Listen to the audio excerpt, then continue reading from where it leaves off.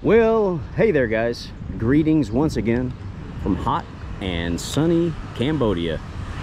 In this episode, we are no longer in Phnom Penh. We are no longer in Sihanoukville. We are in a very well-known city because of its magnificent old temple. Truly one of the wonders of the world, called Angkor Wat, that many of you have heard of. That's right, we're in the city of Siem Reap. And apparently this city has about 250,000 residents, which I honestly thought it would have had more. But we're out here doing a little bit of exploration, and these sites look familiar to me because I'll tell you, this is my first time here ever. And the reason this looks familiar is because of a channel that I follow, a guy named Saved in Svai, a British guy who does really good videos out of Cambodia. So check him out if you're interested. He did a piece coming out here and was showing Siem Reap. So a lot of this looks familiar, but of course it's different when you're physically here. But we're right here on the Siem Reap River. Got a couple of guys, a couple of buddies drinking some beers. Susade. Got a gentleman fishing over here. What is that, a little frog for bait? When he cast that out, something felt like a little piece of that frog flew over and hit me in the hand. But this river, the Siem Reap River, flows right into the Tonle Sap Lake, which then turns into a river and flows and eventually connects with the Mekong. This originally was just a little offshoot, but it has evolved into an actual river. First impressions, well, it's damn hot here, but that's okay. Some people can't handle the heat though, and if that's you, then you probably don't want to come during the hot season. But it's definitely hot. It's about 38, 39 degrees Celsius, over 100 degrees Fahrenheit. But you can go for a nice peaceful walk right here along the river. You can see there aren't really that many people. I'm not seeing any tourists here along the river. Of course, come nighttime, things could change a little bit, but this is just like kind of almost like a park, you know? Just a nice little walkway along the river. But if you go forward, that's where things start getting a little bit crazy, because that area is known as Pub Street. And it pretty much lives up to the name. There's a lot of pubs, a lot of restaurants. You can get Khmer food, you can get Western food, and both of them will be authentic because of the huge expat community and all the tourists coming through here. They're going to be able to make Western food that's actually legit and good. And of course, because we're in Cambodia, the Khmer food is going to be legit. So for food, it's pretty good. And I was looking at the prices, especially for the Khmer food. At least the places I went to were very, very reasonable. Now, like Saved in Svai was saying in his video, this city, and in particular this area, is not going to be the true, authentic Cambodia, because this caters to tourism. I mean, you'll definitely get plenty of, you know, Cambodian culture and all that here, and you'll see plenty of Cambodian people, but you know, this area is really catering to foreigners and tourists. But it's very popular amongst tourists from around the world, so I think there's probably something for everybody out here. You know, of course, if you want to see more of a true, authentic Cambodian reality, then there are plenty of other places to go that wouldn't be too far from here. And you can see they've got a lot going on over here. I don't know if you guys can guess why, but I'm gonna tell you. Give you 3 seconds to guess. 3, 2, 1. No, you got it wrong.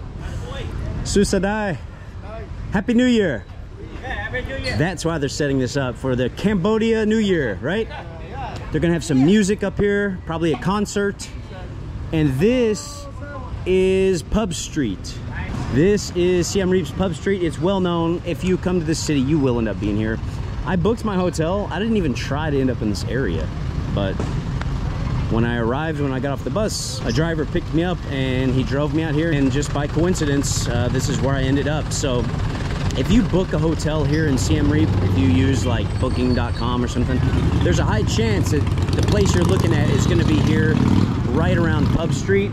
Just like if you use a similar website to book a place in Phnom Penh, it's probably going to put you riverside, just like you could see in my Phnom Penh video. Well, let's check out this little Pub Street alley. See what's going on over here. Now, yeah, that's a smart kid. It's a good day for a water gun fight. I'll tell you that right now.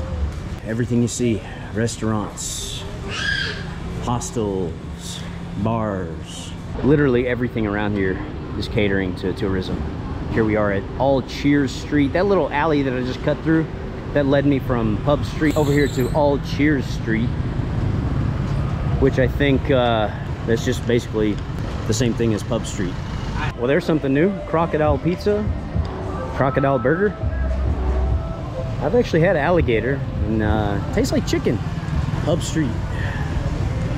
It's always happy hour here on Pub Street. I'll tell you, the tourism industry is just booming here. Cambodia, Thailand, it's really, Vietnam, it's really just booming out here. And you know, living in China, it's interesting because I can see that the exact opposite has happened in China. Like, there used to be areas where you'd see that looked like this. Tons of international tourists, people from all over the globe.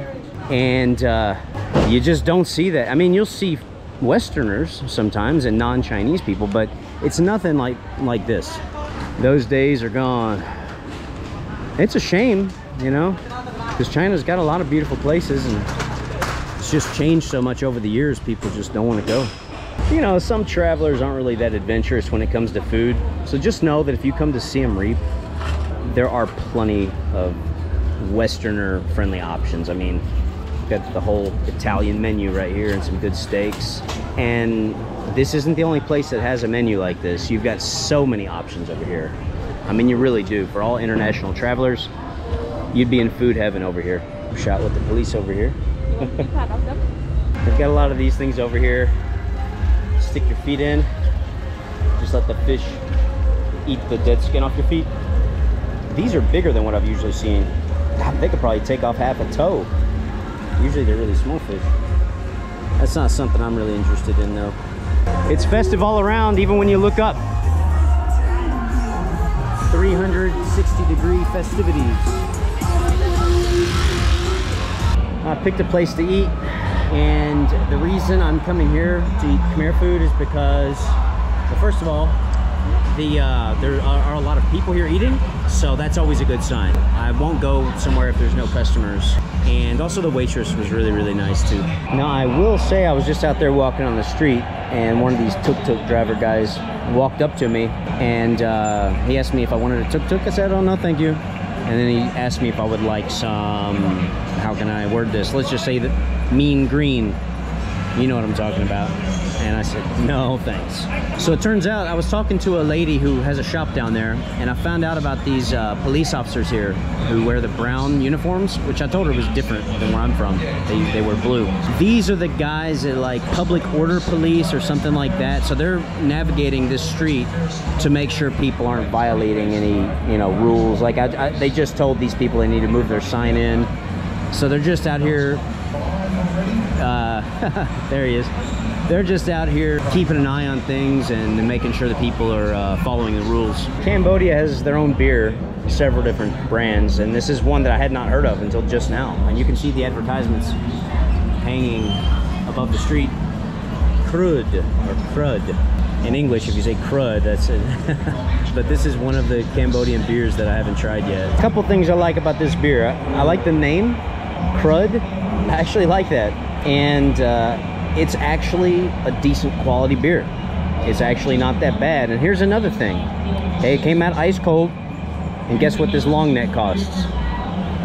$1. That's right, let me repeat that. $1. Those police have been on these business owner and, you know, street vendor owners' asses. I've seen them approach quite a few and tell them to move this or move that. And I've seen them do these kind of group photos at both ends of the street now. Kind of funny. All right, dinner is served. One of Cambodia's most famous dishes, fish amok. Well, at night, we're over here, Riverside. It's the Riverside night market. They're cooking up some goods over here. Street vendors are out in full effect, and it's still early. It's just getting started. It's not even dark yet. They're grilling up all kinds of stuff. Chicken, sausage. Hello. Looks very delicious. Yeah, would you like barbecue, sir? Maybe later. Just based on the, Happy New Year. Just based on the sheer number of chairs they've got out here, you can tell it's, they're expecting a big crowd. Hello. Hello. So Sadai. Hello. Yeah, the night is young. As you can see, it's not even dark yet. This is interesting. Look at the way he's just grilling these fish. Just barbecuing them over these hot coals. Wow, I can feel it.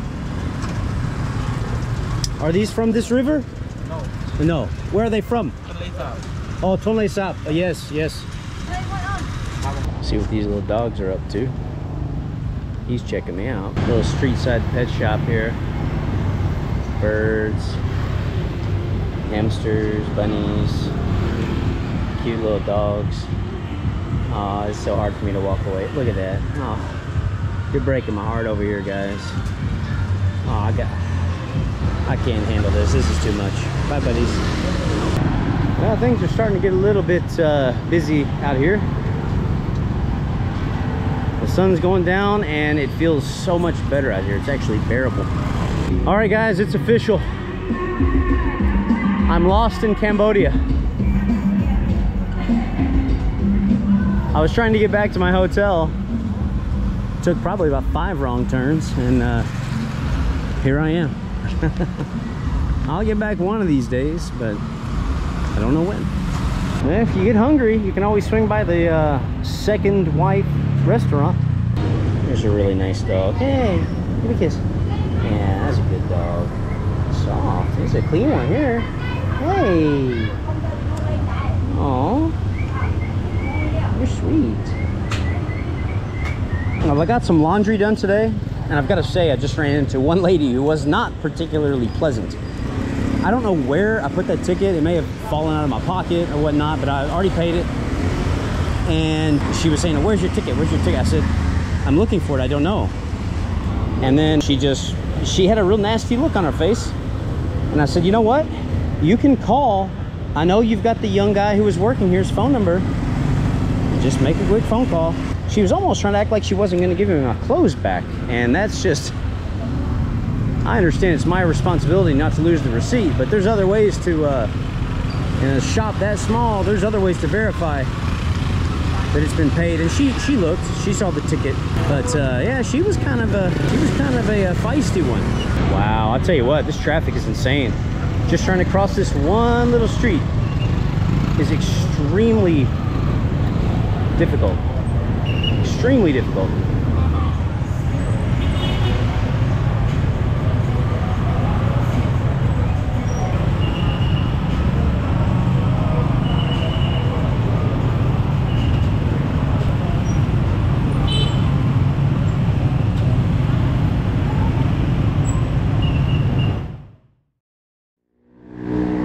Hey guys, day 2 in hot, sunny Siem Reap, Cambodia. I want you all to see, this is a Cambodian primary school. And it looks pretty interesting. Interesting colors, interesting style. All right, well, I've been in Cambodia for like 5 days now. I think today's the 5th day, if I'm not mistaken. I feel like I've been here like 2 or 3 weeks already because I've been squeezing so much into every day, covering so much ground. This is the first meal that I've had here that has not been Khmer food. I just wanted a change of pace, just a little break from it. I like it, but I just wanted, I don't know, just craving something different. This little croissant ham and cheese sandwich was like, I think $1.50. This little baby omelet was like $1.50. The orange juice costs as much as both of these together, but the orange juice is fantastic. So a good full breakfast to give me the energy I need to get through the day, because we got a lot of exploring to do. This little restaurant's actually right by my hostel. The young ladies, the waitresses, I met them yesterday, and they took care of me over here and gave great service and were super friendly and sweet. So I decided to come back again today. Okay, I decided to rent a motorbike, speed things up, and just give myself that freedom, you know, just hop on and go anywhere I want. I mean, the price, you can't beat the price. 10 bucks for a day. We got to fuel up a little bit for the day. There was gas in there, but there's only 1 liter.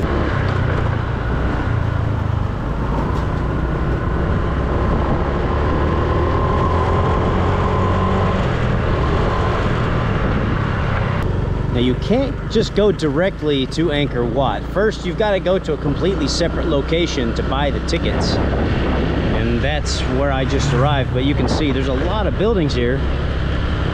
So I just have to find the right spot. Well, based on the looks of things, I would say that's probably it. There's something around here because it looks kind of fancy over here. There it is, Angkor Tourism Information Office. Okay, so this is definitely it. Angkor Tourism Information Office, the Angkor Visitor Code of Conduct. Let's see what the rules are so I don't break any rules. Okay. Monks are revered and respected. If you want to take pictures, ask for permission. Women should not touch or stand or sit too close to the monks. Don't touch the carvings, blah, blah, blah. Don't wear revealing clothes. Do not climb on loose stones. Keep the sound to a minimum. Don't give things to beggars. Don't smoke. That's basically it. That's me paraphrasing it for you. Okay, and we just walk in here to get a ticket.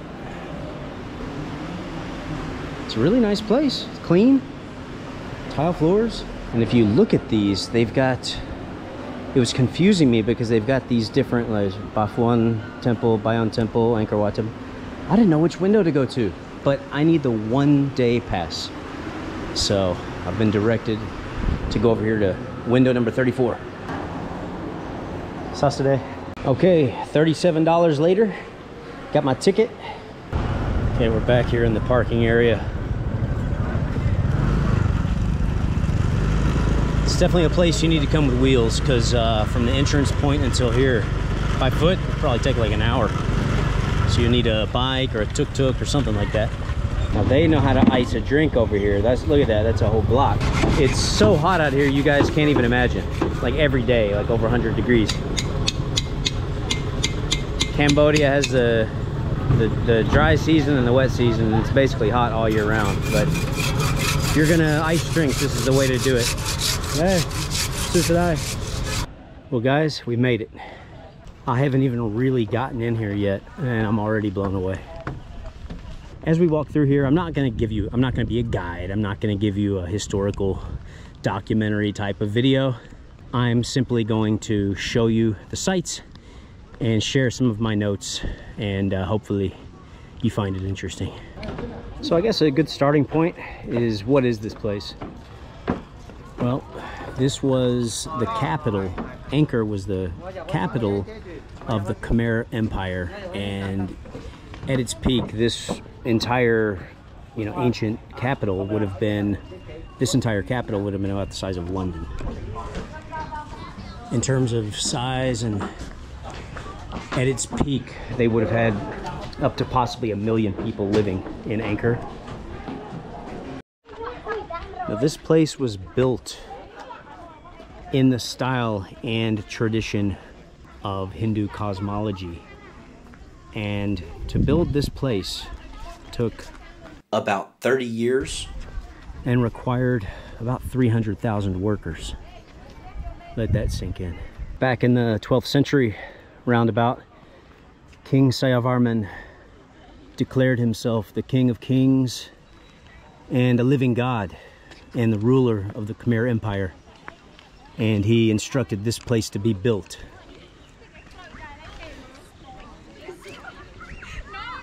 And Angkor was to remain the capital of the Khmer Empire for 600 years. Now, Angkor Wat itself, it was just one part of Angkor, but it was a major part. This was the official state temple. And until today, it stands as the largest religious monument in the world. The Khmer Empire is one that we don't often hear talked about, but in the history books, when it's all said and done, it was quite an empire to behold. And like I said, this site that we're on would have been the capital for 600 years. So from the line of the original ruler here, there were 38 successive rulers, all connected to him via bloodline, that called this their capital. You see the size of these stones. Well, keep in mind, they were having to have these transported via elephant, and then the workers doing all the work just, through physical labor, intense labor.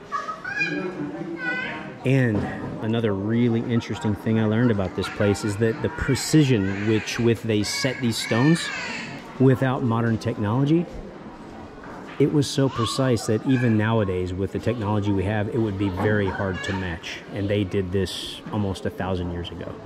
Wow, this is truly impressive. I mean, I know this place is a tourist trap, but it is one of the wonders of the world. And I can totally see why. After the Khmer Empire fell in the 15th century, this place just started to, it was just left to itself. And keep in mind, this was constructed in a jungle. You know, nature is very bad for the preservation of things like this. And this climate here in this region in Cambodia, being in a jungle, there's monsoon seasons. So this place just went into disrepair pretty quick, and it sat that way and just fell apart for about 400 years. Now, in the 1860s, Cambodia became a French protectorate, and just before that happened, there was a French explorer that was out here, and a lot of people say that he discovered this place. He didn't discover it. He sort of rediscovered it, but there were Khmer villages sitting right next to this, but they didn't know the full story, and of course they probably had their superstitions about it. They thought this had just always been here, you know, really kind of simplistic beliefs. But it was that French explorer that came and kind of rediscovered this place, and he wrote about it, and his book really exploded over in Europe, and thus started the rediscovery of Angkor Wat. The excavations, the rebuilding, because a lot of this was just stones laying on the ground. And since then, it's become a World Heritage Site, so there are a lot of different nations working together to help fund the repair of this amazing place. You know, the crazy thing about it is life works in the funniest of ways. The French explorer that stumbled upon this in the 1860s, well, he died about a year later. The reason for his death actually occurred not too far from here. It was in the jungles of present-day Laos, and he died from malarial fever. Now, this place initially was a lot more than just stone structures. The thing is, a lot of the other structures no longer exist. And the reason for this is, you know, these shrines and temples, these were built for the gods. So they wanted it to be very strong, solid structure, and last. And thus, they still remain.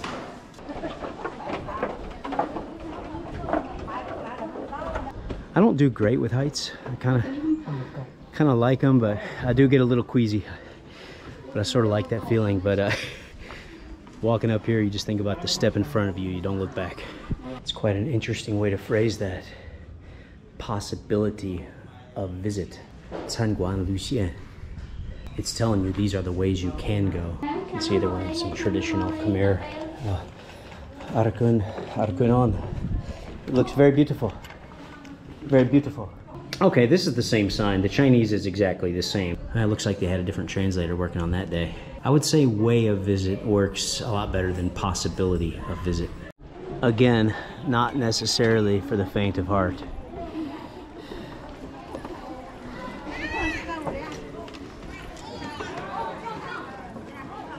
Excavations and repairs of Angkor Wat and the entire Angkor temple complex have been going on since the later end of the 19th century, but they did come to a halt in the mid to late 1970s. I'm guessing you can probably figure out why. During Pol Pot's reign of terror, they did have to take 4 years off from their repair efforts here. You know, speaking of Pol Pot, since he wanted a Chinese-style communist revolution here in Cambodia, you know, like in China, they destroyed a lot of their historical places and temples, and just a lot of the traditional culture was absolutely destroyed. Now, you know what? It's just really lucky that Pol Pot didn't make it one of his projects to make this place disappear and turn it to rubble. Thank goodness he didn't, you know, because I'm actually surprised he didn't, but lucky for us, he didn't. But one thing that Pol Pot did do is he did place landmines all around this place to keep people away from it. I know that they paid painstaking attention to detail in this place, but I also noticed a couple of other details. They certainly went to great lengths. If I didn't have electronic devices on me, I would jump right into those sprinklers. Gosh, that would feel so good. I might have to find a swimming pool today because it's just too damn hot. Now, I told you guys, one thing I love when I'm out here traveling in Southeast Asia is the fact that you can get fresh coconut. Chilled, refrigerated, and just drink it straight out. I just love it. You know, you stop and chill for a minute, you want something to drink. You know, you can get some of these sweetened drinks, you could get a sports drink, you could just get a water, but drinking this, there's nothing bad for your health. It's good for you and it tastes delicious. It's super refreshing. $2 a pop here. So why did the Khmer ruler want to build this amazing city and capital of his empire in the jungle? I mean, that's it's one of the most inhospitable type of places to build something like this. Well, one of the reasons is because we are just north of the Tonle Sap Lake, which was a huge water source. And that brings me to the main point of how they made this happen. How were they able to survive and thrive here? One of the biggest reasons they were able to do that was because of their ability to manage water. Reservoirs and canals, and the ability to use hydraulic pressure to send the water to where they needed to go, mainly to keep the rice paddies with plenty of water.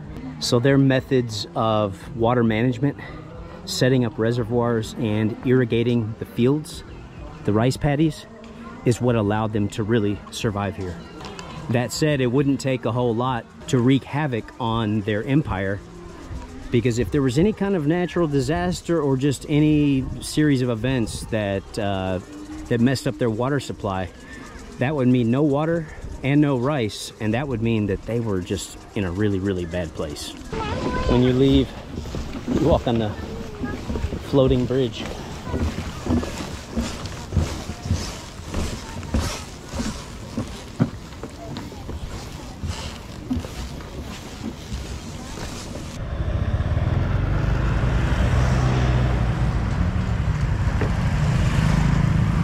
All right, we're actually not at Angkor Wat right now. We're really close. We're still within the Khmer Empire, the Angkor Empire, but this is called Angkor Thom. And Angkor Wat was the official area for their temples, and it was the main religious zone. Now, this was more so the capital of the Angkor Empire. This place was actually written about in the journal of a Chinese official who came over here to the Khmer Empire in, I think it was 1296. His name was Zhou Daguan.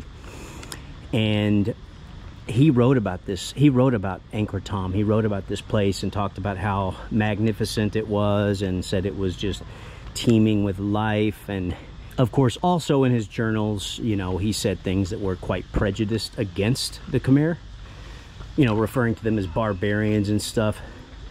But keep in mind, to the Chinese back then, anybody that wasn't Chinese was, in their eyes, a barbarian. So, but he wrote about this place, so people had read about it, but it hadn't been found or excavated yet. Well, it turns out that his writings were true, and they have found it. They've been working on setting it back up how it used to be, and here it is today. This was the capital, the actual capital of the Khmer Empire. This is just about 3 kilometers from Angkor Wat. You see this entire temple complex here at Angkor, it was ruins, and most of what you see here had fallen, and it was just stone slabs on the ground like this. And you've got these professionals from various countries and the World Heritage Organization coming here to set it back up. So it's just constantly a work in progress. They're just setting it back up how it used to be, and it's amazing because you can just walk right through it. 1,000-year-old Khmer capital. You can see the intricacy on all these blocks. And that's right, do not touch the carvings. Please, if you come here, please don't be one of those people.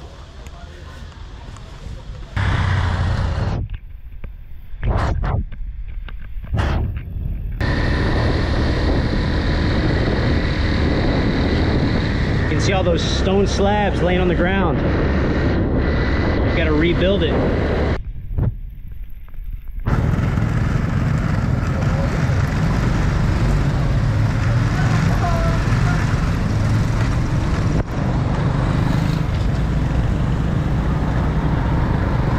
Gotta say, this is one of the coolest bridges I've ever crossed. 1,000 years old. This whole ancient city is massive. Okay, so you're just riding around and you'll see, here's just another temple standing here. There's nobody here visiting it. Looks like they're working on some pretty serious excavations, stacking it back up. And according to Joe Dagwan's visit to the Khmer Empire all those years ago, he said that the ruler had 5 wives and about 3,000 concubines. Well, I'm about to be done here, but I did want to finish it up by talking about the downfall of the Khmer Empire and the amazing city of Angkor. Initially, this was a Hindu city, and it transitioned to Buddhism, I believe around the 13th century. And when it transitioned to Buddhism, the people no longer viewed their rulers as gods.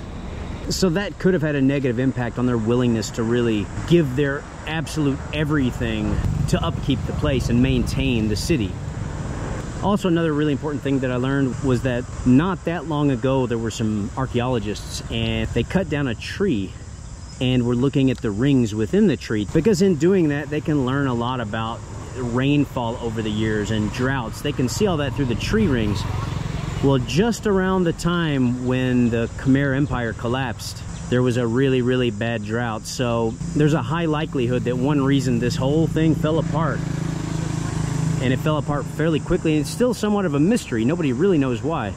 But if their water supply had problems and there was a big drought and they couldn't maintain their rice cultivation, well, things would have gone downhill really, really quickly from there. So you're just cruising down the road in Siem Reap and you come across things like this. Absolutely amazing. And you can see those girls there soaking wet and they've got baby powder on them. That's because the New Year celebration is here. That's what they do. When the Cambodian New Year comes, it's the same in Thailand. They will put baby powder on you and splash water on you. So for me, I've got to be careful because that could be bad for my electronic devices. I've already had a few people shoot me with water guns. And it's still early. It's only going to get worse from here. So this rental bike, I'm probably going to just return it early and be done with it, because being out tonight, it's going to be wet and powdery, and I'm not really up for that.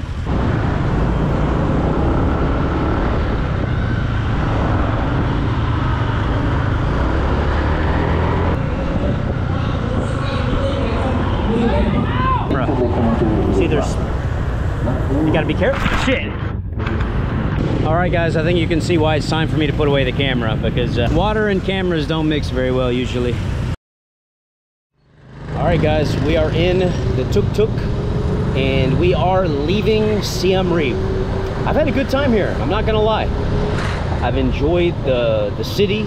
It's very, very tourist friendly. I've also met some really nice, lovely local Khmer people. Went to Angkor Wat, and just been overall a good experience. So final thoughts. This, like I said, it's a very tourist friendly city. You are going to be able to find food that you like no matter what. You're going to meet people from all over the world. Prices are reasonable. I didn't really have anybody try to cheat me. I mean, they'll try to get more money out of you than other locals, but you just bargain a little bit. So yeah, if you come to Cambodia, you definitely have to check out Siem Reap. And you will naturally anyway, because if you come to Cambodia, chances are you're going to visit Angkor Wat, and this is the place, this is where it is. So guys, I hope you all have enjoyed this video and this somewhat in-depth tour of the city. I've certainly enjoyed it. If you did, please make sure to hit that like button. Also, if you'd like to follow my future adventures, please make sure to subscribe to the channel to keep up to date, because let me tell you, I've got a lot of videos on the way. I've got really big plans for this year. And to everyone who's been supporting me, I just want to say thanks again. You guys' support really means the world to me, and I don't say that lightly. So that's going to end this video for now. We'll catch you in the next video, in the next destination.